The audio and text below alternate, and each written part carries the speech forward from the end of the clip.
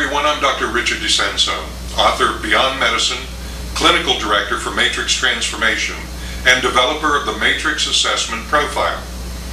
Today I want to explore some new ways of thinking about some very old concepts in healthcare diagnostics.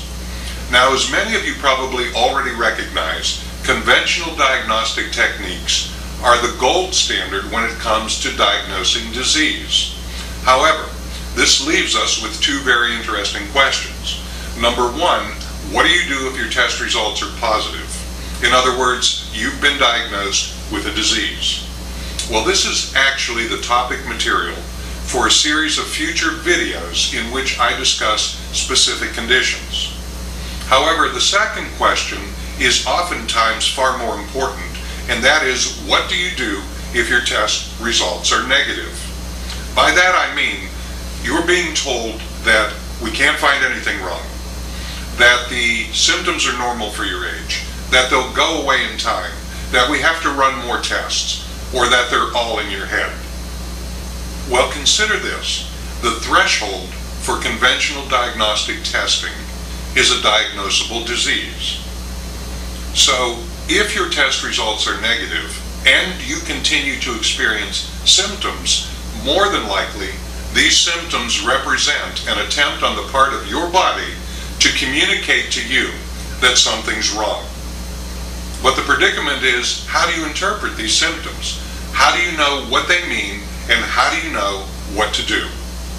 Well, obviously you're going to need some guidance. You're going to need some direction. You're going to need to have an interpreter help you understand what these symptoms represent.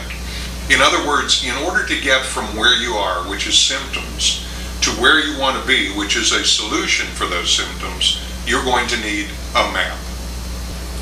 Now, MAP is an acronym for the Matrix Assessment Profile. But before I explain to you how all of this works, I want to get clear on a couple of issues. Number one, the MAP is not a test. And number two, it does not diagnose disease.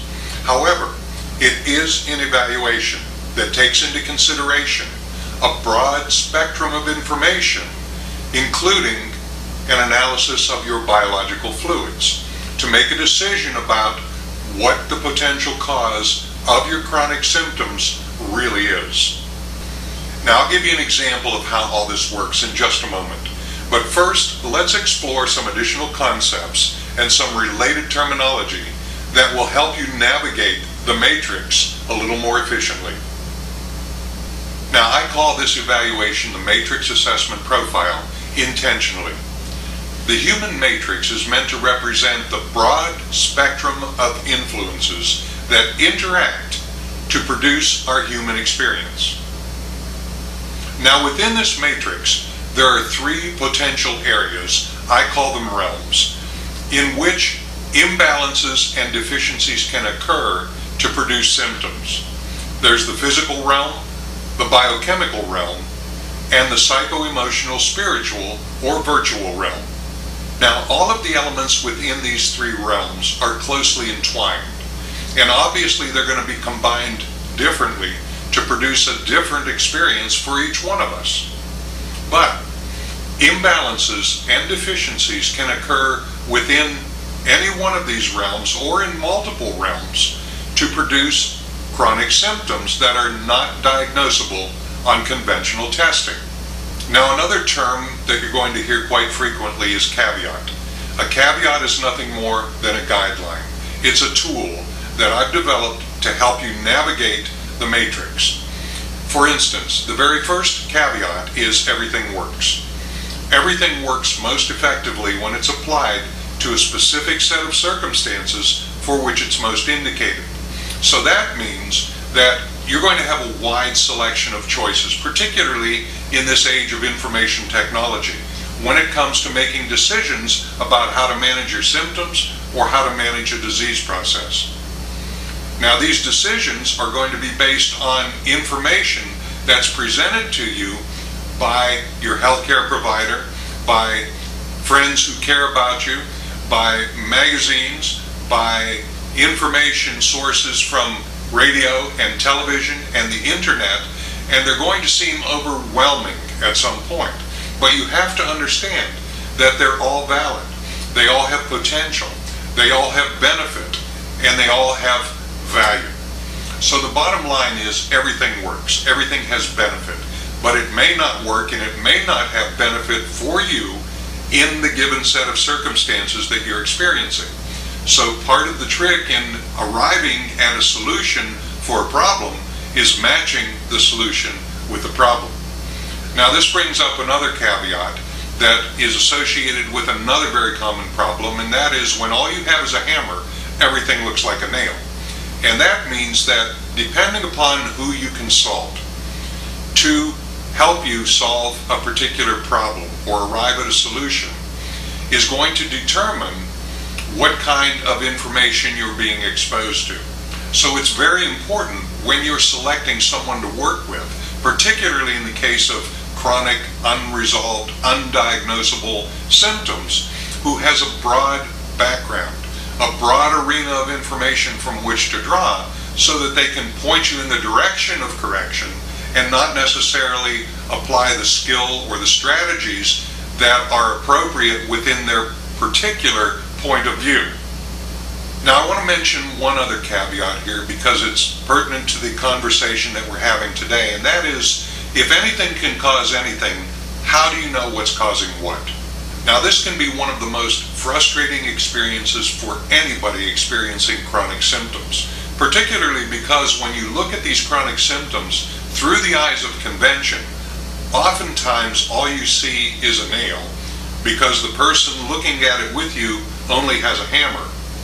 Or you look through the eyes of convention and all the tests are negative, so you see nothing. However, when you change the way you look at things, the things you look at change. Now this is the true benefit of the matrix assessment profile, because we're looking at things nobody else is looking at in ways that nobody else is looking at them. So let's look at a simple example. Let's take something like osteoporosis. Now, osteoporosis is considered to be a disease associated very frequently with the aging process, with lack of proper nutrition, with lack of exercise, or perhaps even associated with another well-established disease that's producing a secondary osteoporosis. However, when we look at this condition through the eyes of the matrix assessment profile, we may see things a little differently based on things that we know to be true about how the body works. For instance, the human body is an acid-producing machine. That means in response to everything you come in contact with every day, your body produces a waste product in the form of an acid. Now this acid has to be eliminated every 24 hours or it has to be stored.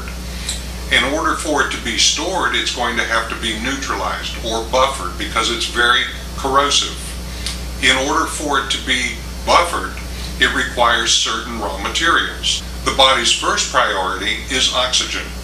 The next priority is minerals.